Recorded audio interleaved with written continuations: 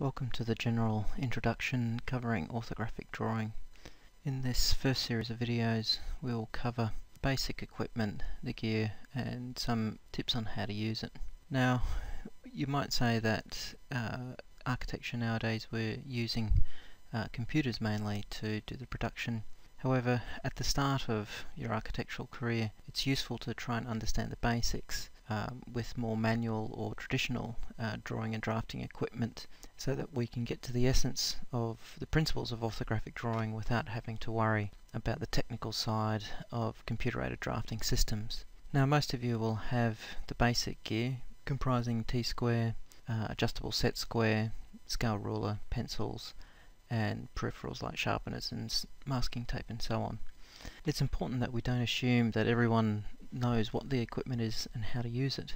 In particular, if using the T-square, if you're a right-hand person, then the T-square always goes up and down the left-hand side of the drawing board, and you always use your T-square on the sides and never at the top and the bottom of the drawing board, because you can't always assume that the board is square. We use a wide variety of medium. In this case we're just using tracing paper. Usually butter paper, tracing paper is what we use for most drafting and technical drawing. Now if you're left-handed, of course, then you need to swap the configuration over with the T-square running up and down the right-hand side. So you're operating it with your right-hand side and using your left hand for the drawing. Now this will only work obviously if you have a parallel edge T-square. If you have some of the more traditional T-squares, then you will have to get a left-handed T-square. Now we use masking tape generally now to keep our drawings firm, and the other reason why we use a lot of tracing paper and so on is that we can work over the top of drawings, trace over and see different versions and improve upon one design to the next.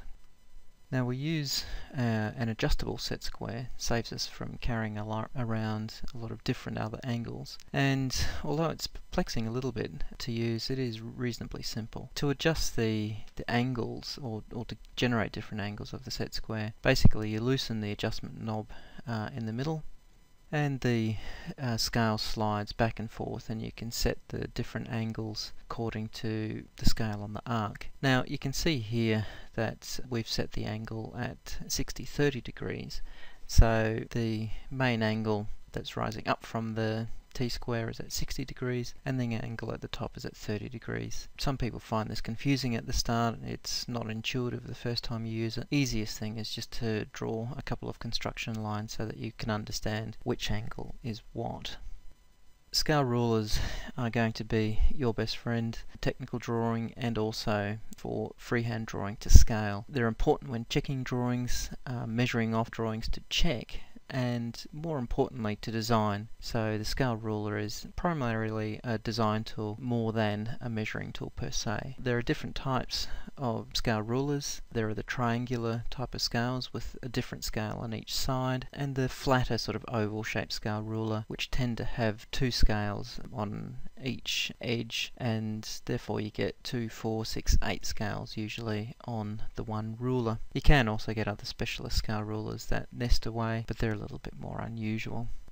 Now here's an example on how to use a scale ruler, and in this instance we're sort of measuring from a plan drawing, which is probably not the ideal way of using a scale ruler, but for the purposes of the demonstration hopefully it makes it a bit clearer. Underneath you can see here's a plan that is being printed out at a scale of 1:100. So therefore to measure of the wall which we've got the scale ruler on, we use the 1:100 scale on our scale ruler and simply measure, and you can see scaling at about 8 meters long, that wall. The same project but a different scale of drawing. This time the drawing scale is 1:250. In this case we use the 1:250 scale to read the measurements, and you can see measuring the same length of wall, the drawing at a smaller scale using the correct scale that matches the drawing, again we get a reading of 8 meters. And the same thing with reading larger scale drawings. Here we have a drawing at a scale of 1:20, so we use the 1:20 measuring increments on our scale ruler, and we can read the ceiling height in the vestibule here at 2.25 meters. Architects will use a range of pencils, but they tend to favour the more traditional 2mm mechanical or clutch pencil. Now, most of you would probably be unfamiliar with it. You would probably be using either the standard sort of clutch or mechanical pencil or just standard pencils. The good thing with the 2mm mechanical is that you can get a different point on it, and it gives a lot of flexibility and sort of expression in drawing, both at sort of technical and also more freer types of drawing. The leads that you can get for both types of mechanical pencils are similar to the softness of the leads that you get with standard lead pencils. Typically, the lead pencils will start at 6B, which is quite a soft lead, and move all the way in increments of 1, so 6B, 5B, 4B, and so on, right up to 6H. 6H pencils are quite hard. They're aimed at sort of making sort of light construction lines. The most typical hardness of lead is a HB pencil, which is right in the middle of the spectrum, but a lot of architects will use 2B and 4B pencils in their 2mm clutch pencil. Now, sharpening the 2mm clutch pencil is a little bit bewildering at start. Usually use a barrel sharpener, which has got 2 registration holes and a main kind of throat where you put the lead in to get sharpened. Now, the process is quite simple. You just open up the lead and you kind of measure it into these registration holes, and so that's what you set the length. You'd notice there's 2 different types of registration holes. One is for a really sharp point and the other one is for a slightly rounded point. Once you've set the length, you put it into the main sharpening barrel and you turn the barrel around.